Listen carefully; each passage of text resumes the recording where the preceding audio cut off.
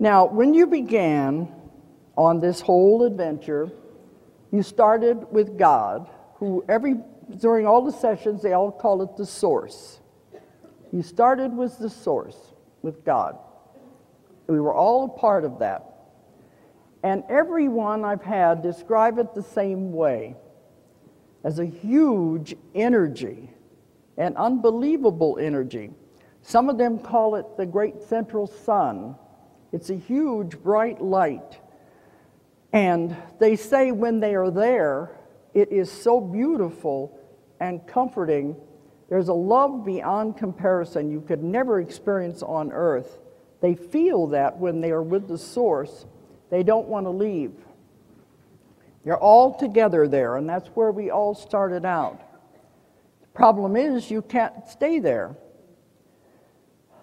God became curious. He wanted to learn. He couldn't learn as he was. So when he decided to learn, he split out in all directions. This is the equivalent of the Big Bang theory. He broke apart into billions and billions of tiny fragments and pieces. And he says, go and learn and bring the information back to me. Every one of us, they saw all these tiny, tiny sparks shooting out in all different directions. Some of the sparks became planets. Some of them became human souls. Every one of us, when I've taken the people back, they tell me these things. I don't ask them, but I know now I'm going to get the same answer every time. When you take you back as far as you can go to the real you, it's just a tiny, tiny spark.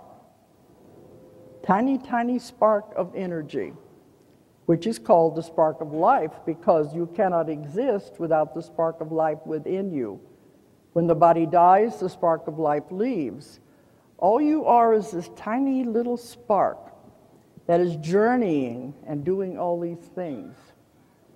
A lot of people say they come to me, say they don't want to be here, they're lonely, they feel they don't belong here, they want to go home, they don't know where home is. That's what it is, because they feel so separated from their home where they came from. You were sent out to learn. He said, learn everything. And I'm getting this from all the people. The ETs are also involved in all of this. The accumulation of information is extremely important. The accumulation of knowledge. Everyone that's sent out are told to learn everything, and then bring it back. You can't get back to the source until you have finished school, till you graduate. So you're doing all these different adventures. You come to Earth.